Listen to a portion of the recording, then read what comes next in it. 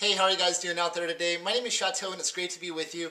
I just purchased a Kegerator, about 4 months ago, and I had a couple things that I experienced along the way that I'd like to share with you that might be helpful. So the first tip is you want to make sure that if it's an outdoor Kegerator, that it will at least cool the keg down to an internal temperature of like 30 to 35 degrees, even if it's on a hot sunny day where it's 105 or 110 degrees outside.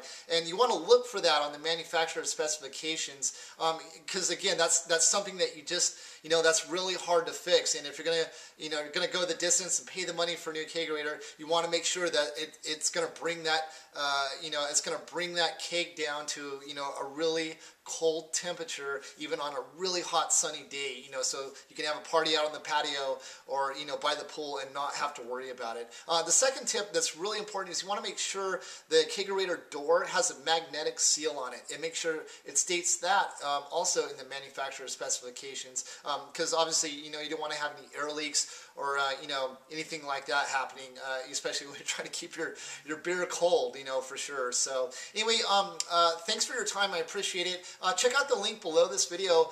We have some more great information about Kegerators and some Kegerator equipment and places that you can find Kegerators online and that sort of thing. So, all right, thank you so much. Take care, and we'll talk to you later.